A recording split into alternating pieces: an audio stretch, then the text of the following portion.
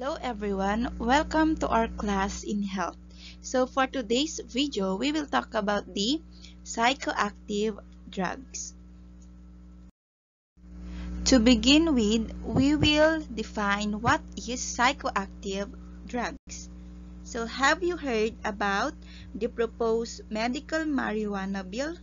Do you think this should be passed by lawmakers? So for today, we will discuss the advantages and disadvantages of this bill. But before that, let's define what is psychoactive drugs. So when we say psychoactive drugs, these are the chemical substances that affect a person's mental or emotional state. Then it can be affect mood, thought processes, perceptions, and behavior. Psychoactive drugs or substances are used by people depending on what effects the substances produce on the body. People who want to stay alert may take stimulants, with those who are depressed may take substances that will induce sleep. So we have here the following commonly used psychoactive substances. We have here the four main groups of psychoactive drugs. First is the hallucinogens, second one is the inhalants, third is the narcotics, and the last one is the stimulants. People use psychoactive drugs to change their alertness, alter their mental states, blunt awareness of life stresses, seek some type of inner truth. Psychoactive drugs can affect central nervous system and can be especially damaging to the developing brain and body of a teen. First, let's talk about the hallucinogen. So hallucinogen is a substance that produces psychological effects that tend to be associated with phenomena such as dreams, or religious exaltation, or with mental disorders such as schizophrenia. Hallucinogens produce changes in perception, thought, and feeling, ranging from distortions of what is sensed or illusions to sensing objects where none exist, or the hallucinations. Hallucinogens heighten sensory signals, but this is often accompanied by loss of control over what is experienced. We have here the powerful and dangerous hallucinogens.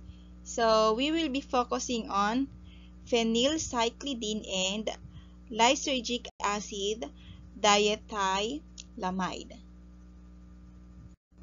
So let's have first the phenylcyclidine, or the what we call PCP.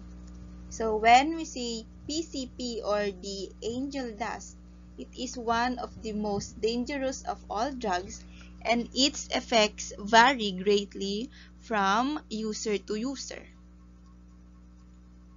The drug creates a distorted sense of time, increased muscle strength, increased feelings of violence, and the inability to feel pain. Phenylcyclidine, or PCP, was previously used as a drug for intravenous anesthesia.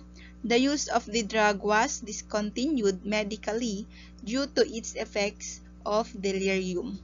So we have here the short-term effects. So when we have the low doses, feeling of being separated from the body, numbness, confusion, and dizziness.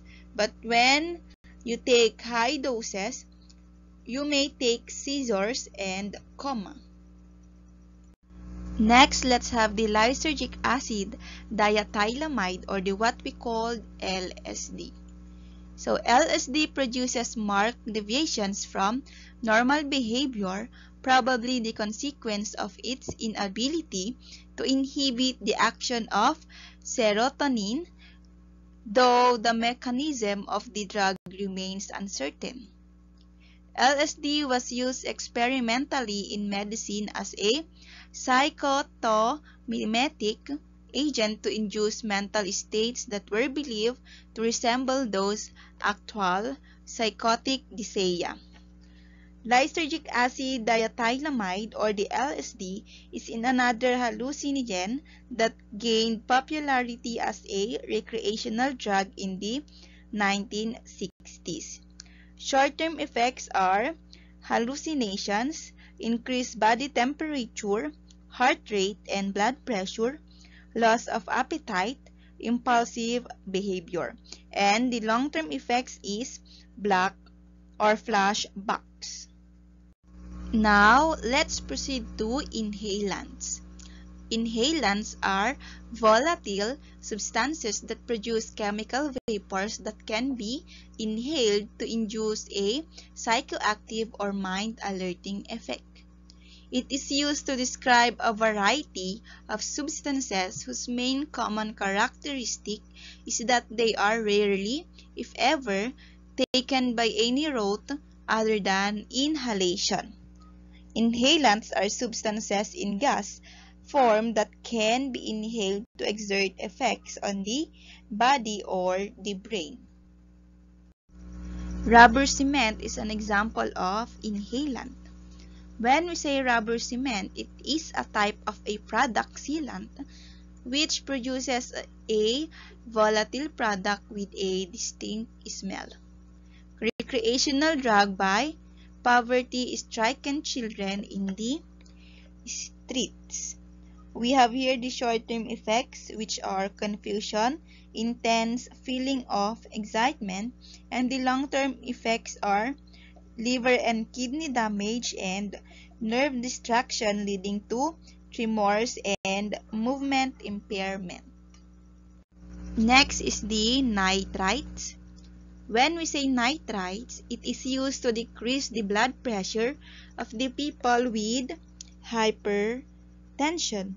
The liquid from that emits gas, commonly known as the poppers, and it has been used as a recreational drug during sex.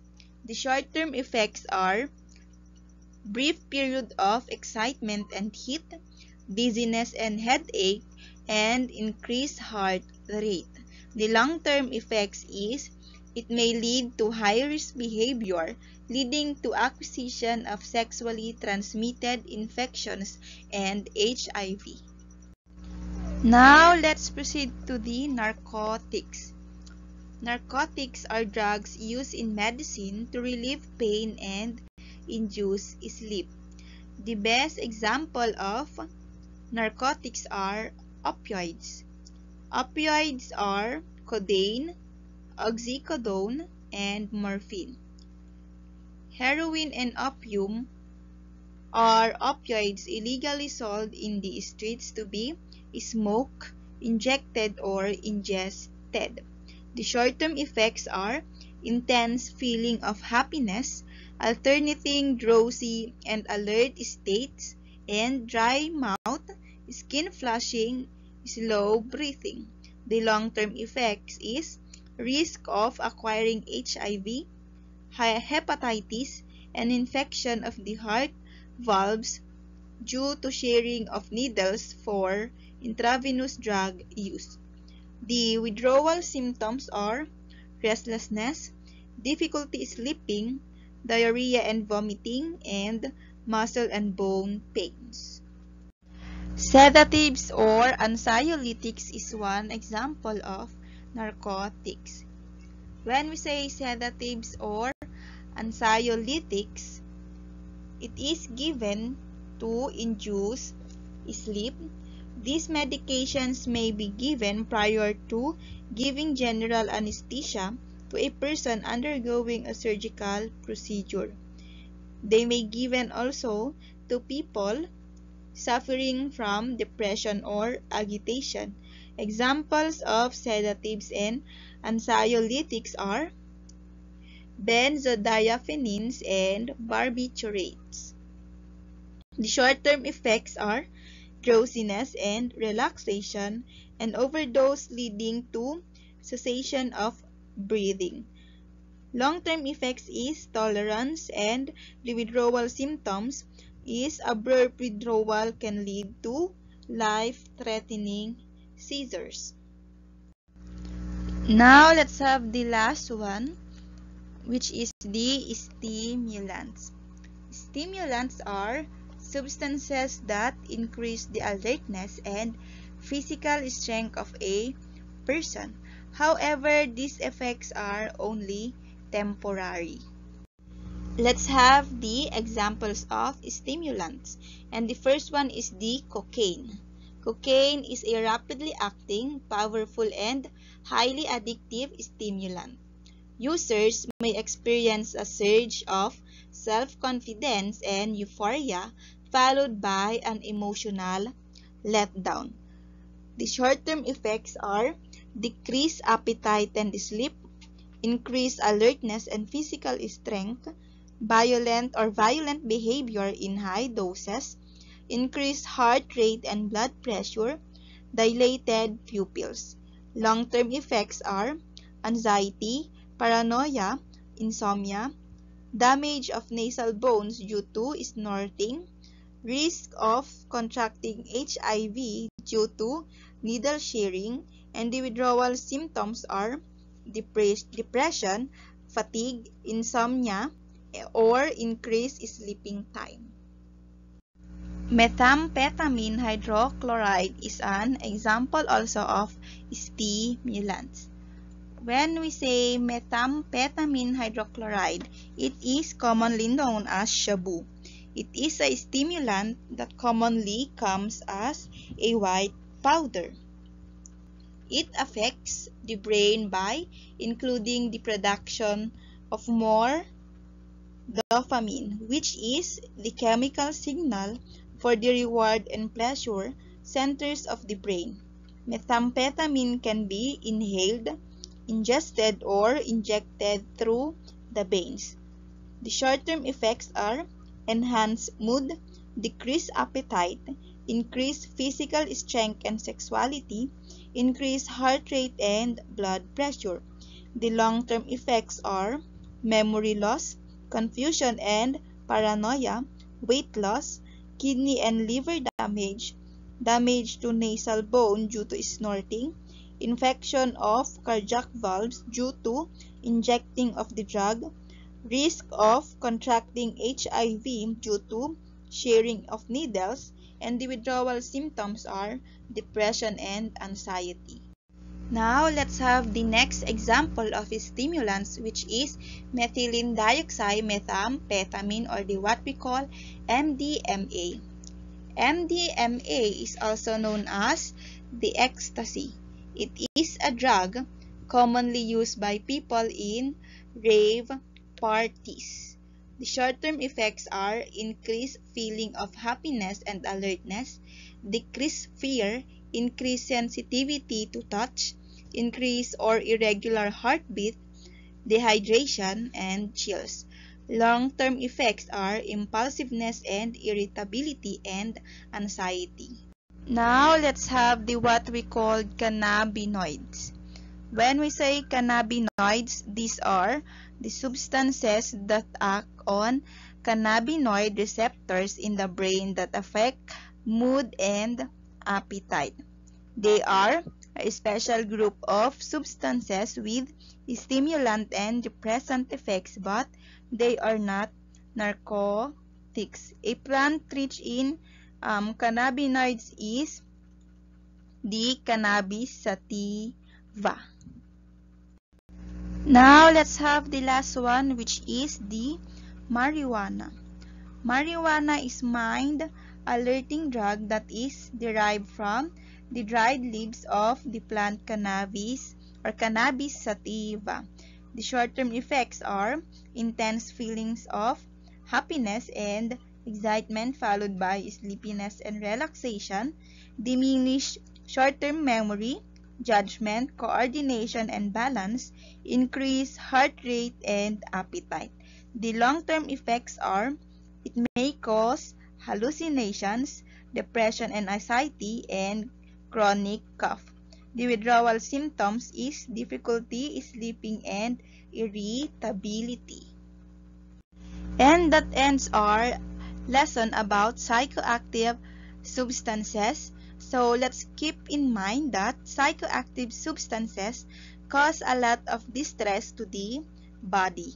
They can cause depression, anxiety, and change in sleeping and eating patterns, which eventually result in accelerated aging.